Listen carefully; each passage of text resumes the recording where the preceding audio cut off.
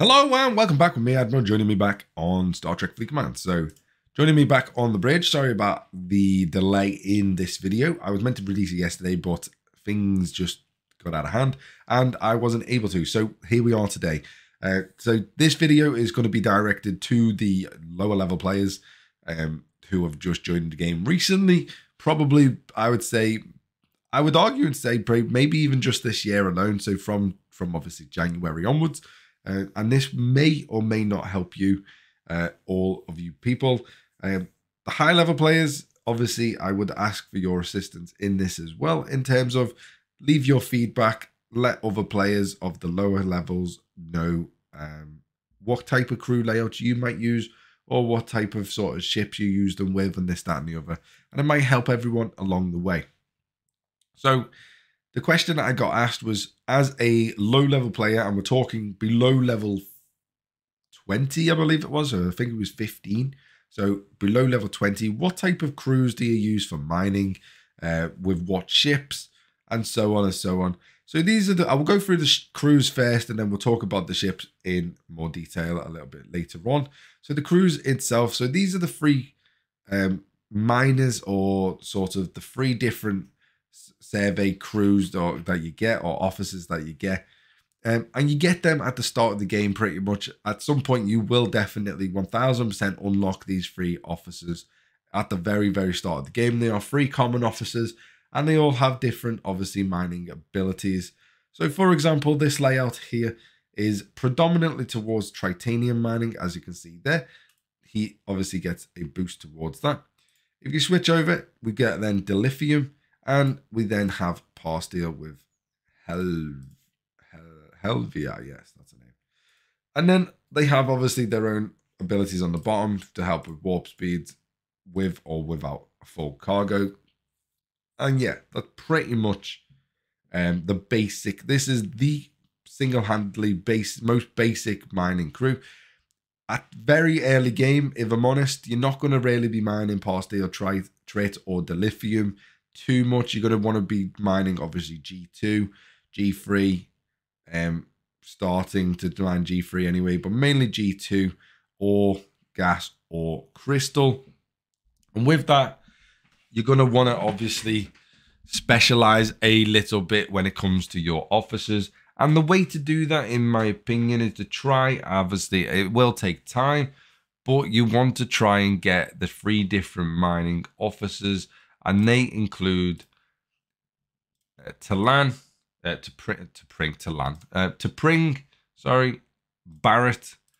and Ston. I can't click him because he's on an away team at the moment.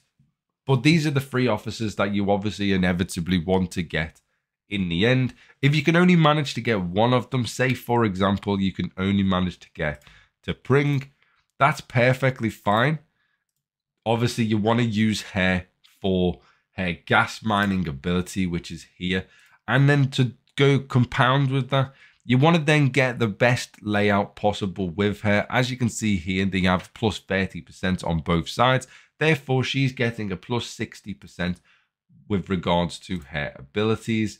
And that is incredibly good. I don't think it shows until I activate it.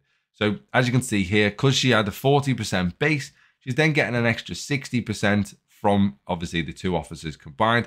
Therefore, her mining rate goes up for gas to 100%. And that doesn't matter what ship she is on.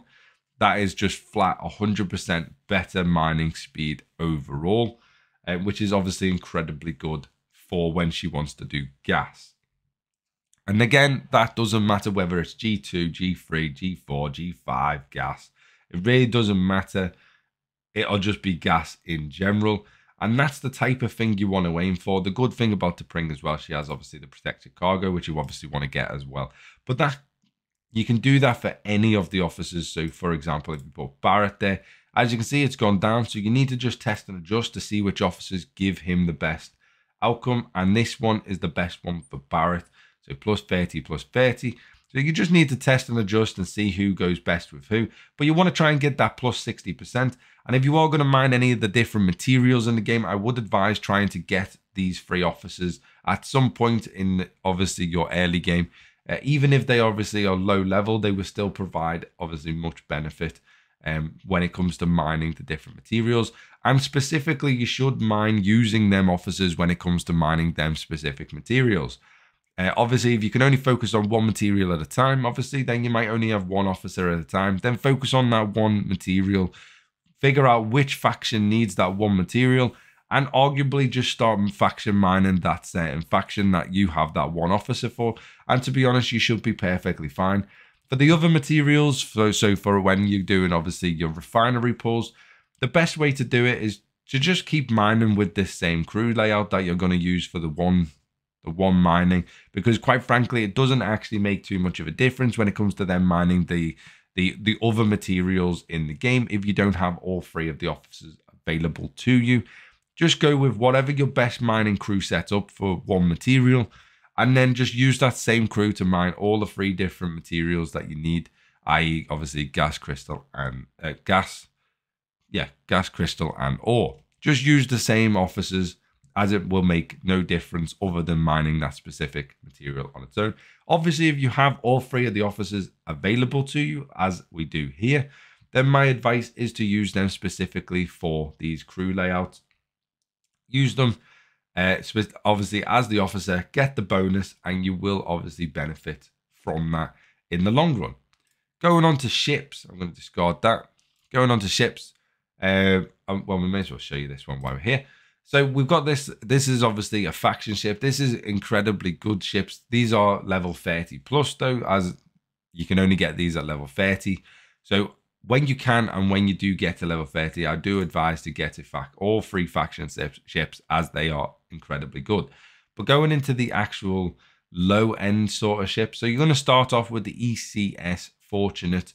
And to be honest, it's not a great miner, but you just got to deal with it. Just put whatever mining crew that I've just showed you on this. Go and start mining what you need to mine to just get through the missions, because what you really want to end up with within the first sort of 15 levels is you want to end up with the Envoy.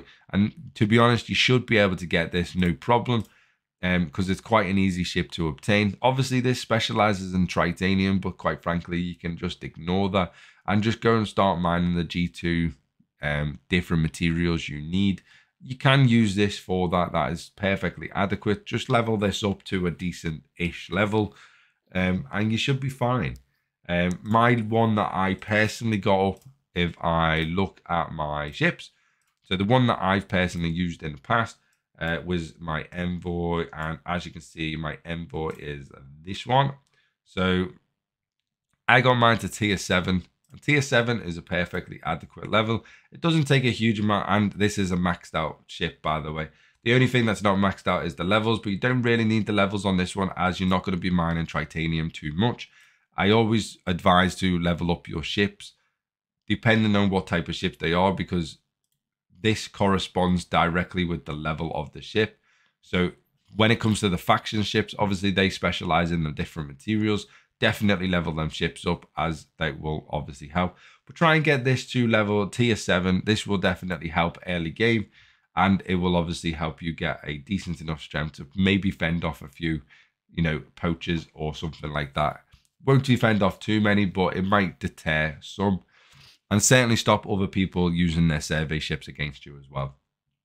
Again, using your different mining crews that I've just laid out before you. But what ship? That's the ship that you want to start off with. So get to this ship as fast as humanly possible. But the ship that you end up wanting to get, and I believe it's unlocked at level 24. So you're going to have this for some time. So to just get used to it. You're going to have it for some time. There's no way around it. But the ship you want to get by level 24 is this. It's going to be the ECS Horizon. You can over tier this if you really want to. It's still a pretty decent ship. I mean, I've got mine to tier 5. I haven't gone too much further with that, to be fair. But at tier 5 with a few upgrades, and just to get the warp range up and the mining laser, which is pretty decent. Again, this ship is for dilithium, so you don't really need to level too much of this ship either, unless you want to get the strength up a bit more. But it makes no difference in that regard. But this is the ship you want to aim for at level 24. And then this will see you basically until the end game if you really wanted it to. Obviously, it gets obsolete by the time you get to obviously in the 30s. It will become obsolete. However, it's still a pretty decent ship, overall. You're not going to want to use it, obviously, after your level 30s and onwards, because you're going to have the faction ships. You're going to have obviously the later faction ships as well. And that's pretty much it. Use them crew layouts I showed you. It's not going to make much difference what ship you use it in. Just try and specify sort of the officers depending on what type of material you're trying to go for. As the captain, try and get the biggest buffs possible on either side, i.e. the plus 30%. If you can get that, you'll get plus 60% on your, obviously, captain's ability. Therefore, taking that mining speed up to 100% bonus, which is going to obviously help you out in the long run. And yeah, other than that, hopefully this video has been helpful to any of them people out there, all you new guys out there. If this has been useful, hit that subscribe button. And don't forget, as always, hit that like button as well, as it helps me out massively. Other than that, I'll see you next time. Bye-bye for now, and fly safe.